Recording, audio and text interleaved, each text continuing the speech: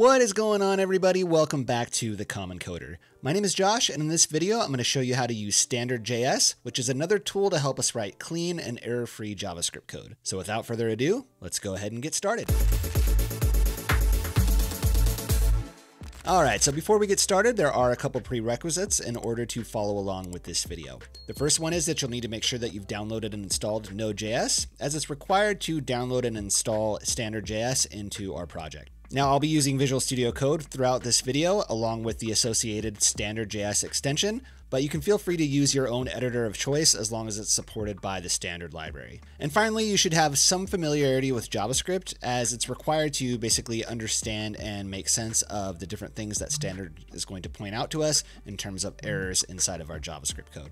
All right, so what exactly is StandardJS? So StandardJS is a style guide, a linter, and a formatter all in one. So if you've been following along with this channel, we've done several videos on how to install and configure ESLint in Prettier, and Standard is essentially an alternative to those tools. Now, the real selling point of Standard is that it just works. So there's no decisions that you need to make regarding your code style. There's no configuration file that you need to create, and there's no overrides for any of the rules. So basically what you see is what you get in terms of what you get with Standard out of the box. Now, this could turn a lot of people off. Some people are very opinionated about how their code looks, but having less decisions to make as a developer can be quite good in a lot of cases, and that's where Standard comes in. Now, it's important to note that Standard does use ESLint behind the scenes, and we'll see how we can temporarily disable some rules in our code if we feel that they do need to be disabled, and we can use those using ESLint comments. And if you're not familiar with ESLint or ESLint comments, I'll go ahead and link a video down in the description so you can go ahead and learn about those if needed. Now, it's also important to note that Standard is not new. It's actually been around for many years.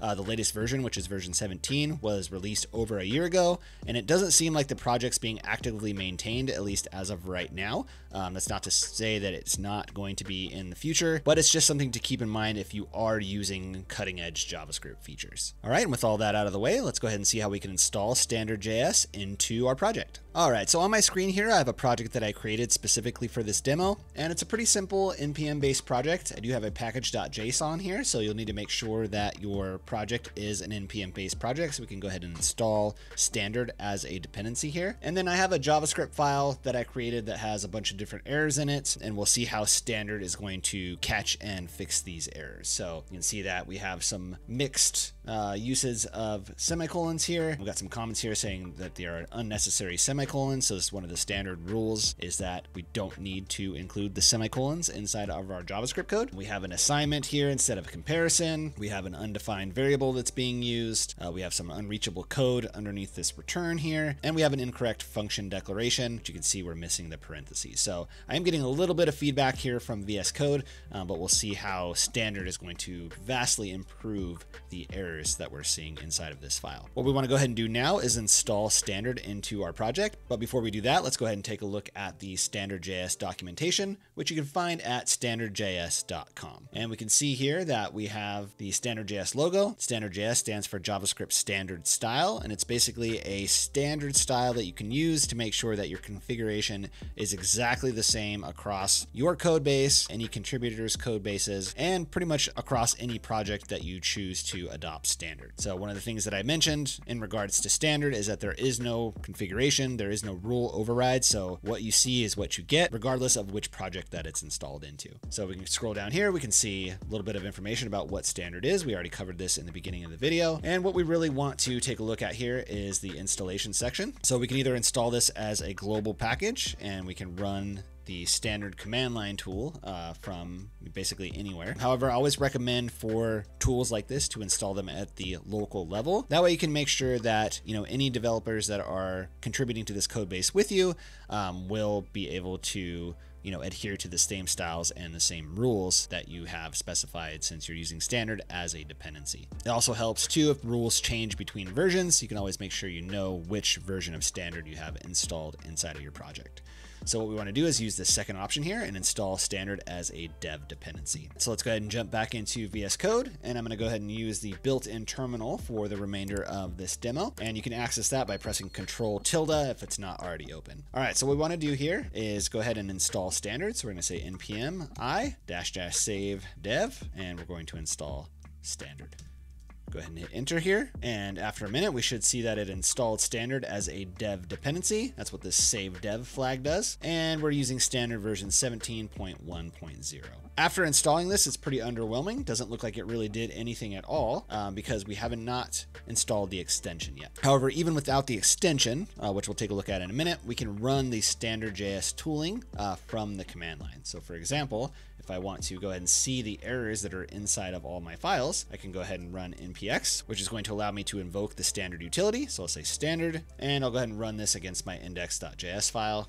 And go ahead and hit enter and see what happens. So because my code actually has a syntax error, so not only do I have, bad JavaScript practices throughout the code, I actually have a syntax error that I cannot recover from. So in this case, we can see that standard using JavaScript Standard Style. I have a parsing error here, unexpected token, and I have a curly brace. And essentially that's coming from that first error that we saw, which is this inner function that has no parentheses. So let's go ahead and add the parentheses here and save my file. And now if I go ahead and run standard again from the command line, we can see that I have a bunch of errors that standard is catching inside of the command line here. So I can see that I have an unexpected var to use let or const instead. Strings must be using single quotes. I have an extra semicolon. I'm missing space before the function parentheses, so on and so forth. So there's lots of problems inside of this file. Now, one of the cool things that we can do is automatically fix a majority of these by running the standard command with the -- fix option. So let's go ahead and do that here. Let's say npx standard and then index.js. So that's the file we're going to run against. If we want to run against everything, we could just go ahead and leave this off of here. That will run standard on every single file inside of my repository.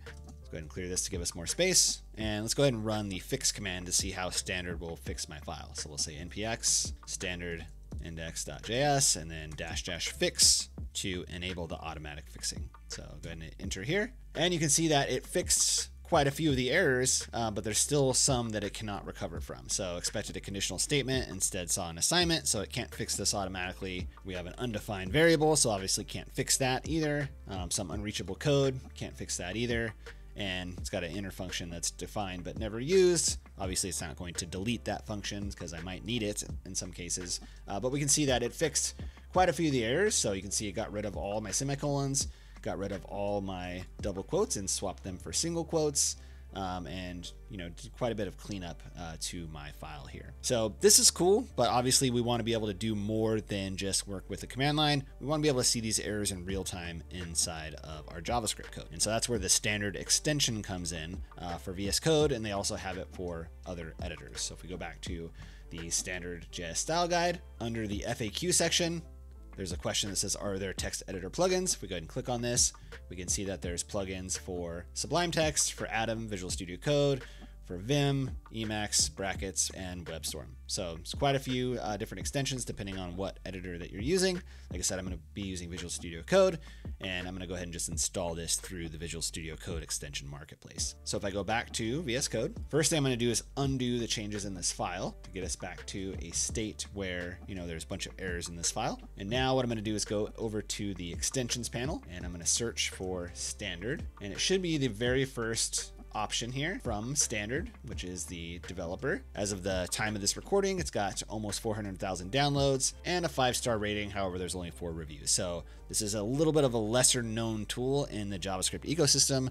Most people will just lean on Prettier and ESLint to handle all of their formatting and linting. But like I said, if you want to take some cognitive overhead off of your plate as a developer, standard is a good alternative to those tools, as long as you can deal with some of the standard formatting that it offers. So what I'm gonna go ahead and do is install this extension and go ahead and close the information, close the extensions panel, and you can see that immediately I'm getting feedback from the extension inside of my editor. Now, if you don't see the feedback in your editor, you might need to close your files and then reopen them to get it to kick in, or you might need to restart Visual Studio Code. So sometimes there's a little bit of a hiccup when you install a new extension. I installed it a little earlier just to test it out, so my Visual Studio Code already knows what to do. All right, but you can see here now we get a lot of extra feedback. So if I hover over these, I can see Here's my extra semicolon. You can see that I'm using var instead of const or let. I'm using double quotes instead of single quotes, so on and so forth. I have some indentation problems here, so trailing spaces are not allowed, so there should be no space there, so on and so forth. So a lot of these are automatically fixable by the standard library itself, and some of them are not. So it's really cool that we can see these errors inside of the editor. However, we want to also enable the ability to automatically fix these errors anytime we save our file.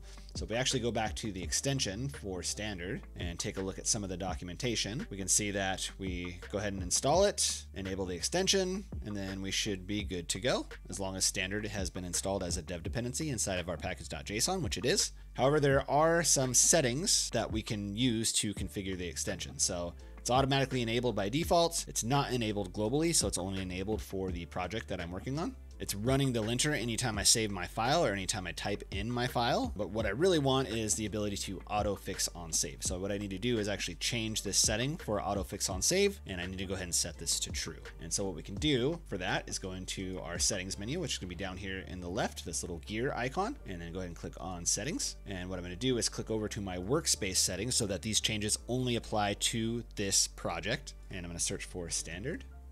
And we can see here, there is, standard, it is enabled. It's not enabled globally. And if we scroll down through the various options here, we should come across one for auto fix on save. And this will give standard the ability to automatically fix any errors whenever we save our file. So I'm gonna go ahead and turn this on, and I'm gonna go ahead and close this out. And we can see in our file explorer, what that did is create this VS Code folder, this .vs code folder inside of this settings.json file. So meaning these settings apply specifically to this project only. We can see that the standard.autofixOnSave has been set to true. And so if this file was committed to a GitHub repository, for example, any developer working on this code base and using the standard extension would automatically get the benefits from StandardJS. All right, so I'm gonna go ahead and close this and then head back over to my index file. And now if we go ahead and save the file, you can see that it automatically fixed all of the fixable errors, which is the same thing that happened when we ran it inside of the command line. And then it gives me the ability to go ahead and fix everything else. So for example, if I wanted to fix this up, what I need to do is go ahead and get rid of this trailing space. And so when I saved it again, it actually fixed another set of errors. So it got rid of those trailing space issues. And then stuff like this, it's not going to be able to fix. So for example, it doesn't know exactly what I want to do with this bar equals 100. Do I want to make it loosely equal? Do I want to make it strictly equal? Is it not equal, right? So it's not automatically going to be able to fix this. So I, as a developer, need to, write code that makes sense. So in this case, I do want to do a triple equal. All right, and now we can see that it's giving us another error saying that bar is never reassigned, use const instead. So if I go ahead and save the file again, you can see that it went ahead and made that change for us. I didn't actually have to make that change manually, which is pretty cool. So you kind of cascade through the errors, and as you fix certain ones, other ones will automatically fix themselves on the next save, depending on how your changes cascade down your code base. All right, so we can see here we have this console.log non-existent variable. So I actually don't need this. I can go ahead and delete this out of my code. And you can see it even forces things like having too many extra spaces in the code base. So more than one blank line is not allowed, which is pretty cool. Then down here, I have some unreachable code. So this code after the return is not going to be reachable. So I have errors in both of these. So this is declared a value, but it's never read. And this console.log will never execute. So I'm gonna go ahead and just delete the return. And so now my squiggly on the console log goes away, and the last thing I have is this inner function that is declared but never read. So at the very bottom of this, I'm going to go ahead and just call this function. And you can see I even have a habit of putting semicolons. It's one of the things that I personally dislike about standard is the use of no semicolons, but for most cases in JavaScript, they actually aren't needed. And the cases where they are needed, standard actually handles those in the form of syntax errors. So pretty safe in this case in order to omit them. And so you can see now, once I've done fixing up my file, I no longer have any errors. I can double check this inside of the terminal by running npx standard. And you can see that we no longer have any errors, which means my code is now linted and it's automatically formatted. And I didn't have to do any configuration. I didn't have to do any setup. The only thing I needed to do was install the dependency and install the extension, and that's it. So that really is the nice feature of standard, even though you may not agree with all of the rules that it has set up. Not having to think about, configuring the different rules and figure out which preset you're going to inherit from or any of that stuff you have to do with ESLint, and then configuring it with Prettier and all that. You don't have to worry about that with standard. You just install it, install the extension, and you're good to go. Now, like I mentioned, it does use ESLint behind the scenes. And so we can disable certain errors inside of our JavaScript code by using ESLint comments. So let's go ahead and see that really quick. So for example, let me go ahead and make a change to line 8 here and change this to a double equal. And so you can see here, we're getting an error from standard saying expected triple equals and saw double equals. Now let's just say I had some legit reason where I wanted to use double equals instead of triple equals. I can use an ESLint comment here to disable this rule. So for example, I can go ahead and make a space here and then go ahead and use the comment syntax and type ESLint disable. Next line. That will disable any rule for the next line, or I can specify the specific rule I want to disable. And the rule for enforcing triple equals over double equals is actually shown. Let me go ahead and just delete this here. So the actual ESLint rule that it is enforcing here is this EQ, EQ, EQ. So you have the standard library doing the work, but like I said, it's using ESLint behind the scenes. And so you can always see what the rule name is here just in case you need to disable it. So in this case, like I said, if I had some legit reason why I needed to use or I wanted to use double equals, I can go ahead and disable just that rule, which would be EQ, EQ, EQ. And you can see that that syntax error went away. Go ahead and save my file. You can see that it's not trying to fix that and put a triple equal there. And also see if I run npx standard inside of the terminal, I no longer have any errors. So if you ever need to disable a rule for a particular line of code or even a block of code, you can still use ESLint comments in order to do so. If you want to know a little bit more about the ESLint comment syntax, I do have a video that I did about ESLint, and I cover the different ways that you can use comments inside of your JavaScript code to enable or disable ESLint rules. All right, so before we finish, I wanted to jump back over to the standard documentation and just reiterate the fact that you cannot change a rule. So you can disable it if you want to, but you can't disable the rule via a config file. Now, if you really want to have control over the rules, you can use ESLint directly and then use the ESLint config standard to layer in your changes on top. But again, that kind of defeats the whole purpose of standard. There's lots of other presets and various tools out there for ESLint that you can use to configure it to your heart's desire. But the whole idea behind standard is you install it, you just use it, and you don't have to worry about configs or any of that kind of stuff. So it is possible, but like I said, at that point, you might as well just use ESLint and some other configuration. All right, and that is going to go ahead and conclude this video on how to use StandardJS. As always, thank you so much for coding along with me today. If you liked this video and found this information valuable, please give me a like down below, and if you're new here, please consider subscribing. We're going to be learning a lot more about web development, including JavaScript, HTML, CSS, and everything else in between. So if that's what you're into, I would love to have you along for the journey. All right, well, until next time, be sure to stay curious, never stop learning, and I will see you all in the next